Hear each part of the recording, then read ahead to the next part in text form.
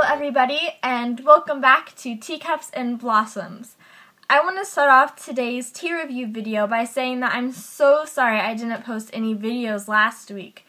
And my excuse for that is that I was sick and in bed all week. My reasons for not making a video while I was sick was because one, I really didn't feel like it, and I just wasn't feeling good. And the second reason is that I was coughing and sneezing a lot, and I didn't think you guys would want to watch me cough and sneeze all over tea leaves while trying to make a video. So I just thought it was better for everybody if I just waited until this week to continue making videos. So, if you remember from my last Yabo video, I opened up a package from Teavana, and in that package I had gotten the white chocolate peppermint Rooibos tea from Teavana. Obviously. I didn't think that sentence through. And I was planning on doing that last week, but since I didn't get to, I thought that I would do it this week. So, the white chocolate peppermint comes in this foil package, just like this. So, this is what the tea leaves look like before they brewed. As you can see, it's a mixture of small and medium-sized leaves. I didn't personally see any full leaves in there. And these little white, let's see, there we go. Those little white pieces are the peppermint. And I like how you can see the pieces of chocolate and there's a twig in there and different leaves. I love seeing twigs and stuff like that in my tea because it makes me feel like it's so much more natural and healthier. So what I do when I am testing teas, I note 3 things. I log the head notes, which are my first impressions of the tea, the first things that just hit me when I take my first sip.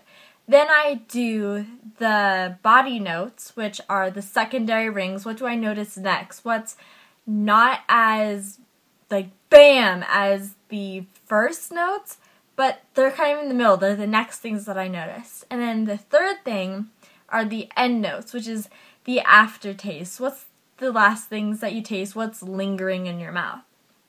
So I'm going to read my notes, which I have right here. So for my head notes, I quickly jotted down 3 words. I said sweet, gentle, and smooth. Those were definitely the 3 words I would use to describe how I felt with my at first. And so when you're tasting teas, I suggest that you have like a little piece of paper next to you and just jot down the first 3 things that come to your mind when tasting this tea. What does it feel like? What's the first taste that you taste? What are the first things that you notice? Because they come very fast, and before you know it, you're tasting the secondary ring. So you want to just pick it right up and write it down. So for the body notes, I said it tastes like artificial chocolate, has a nice dessert flavor, and a peppermint undertone. So when I'm smelling this tea, I smell the chocolate and I smell coffee. I don't think there's any coffee in this tea at all, and I didn't taste any coffee, but it definitely has a coffee-esque scent to it. And I kind of smell the peppermint, like when I'm just smelling the leaves like in this little ramekin, I can't smell the peppermint. But when I smell the tea leaves, like right out of the bag, I can definitely smell it from the bag, but not from the ramekin. So it's kind of hard. I don't really know what to say. So artificial chocolate. Do you guys know what I'm talking about when I say the little chocolate hearts that come in the big bag from like the dollar store? And you can tell that it's dollar store chocolate. That's kind of what it tasted like. It was very cheap and waxy. Like when I was brewing the tea, it had like all these little bubbles at the top, and the longer I let it sit there, like the bigger they got and the more I gathered at the top. And when I was drinking the tea, I could definitely taste the waxiness. Like it was definitely in the mouth when I was drinking it. It felt like I was drinking melted wax. It was weird. So I think we all know that wax is in chocolate, so you know, I was kind of expecting it, but there was a lot in here, so I didn't really enjoy that part. Nice dessert flavor. So it definitely tastes like chocolate and peppermint, and for somebody who likes chocolate and peppermint like that, I think that would be very good. Just for me, this tea, like I said earlier, was really sweet, and I'm not a very sweet person. Well, taste-wise.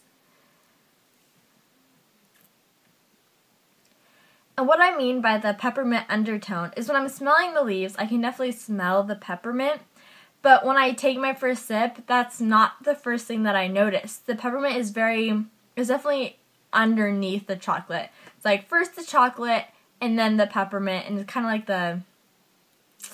definitely a secondary note. Now for the end notes, your aftertaste, or I also call them the tail notes. That's what I wrote down here, but end notes, tail notes, it doesn't really matter. Tail, end, it's your aftertaste. So the aftertaste, I was like peppermint all the way.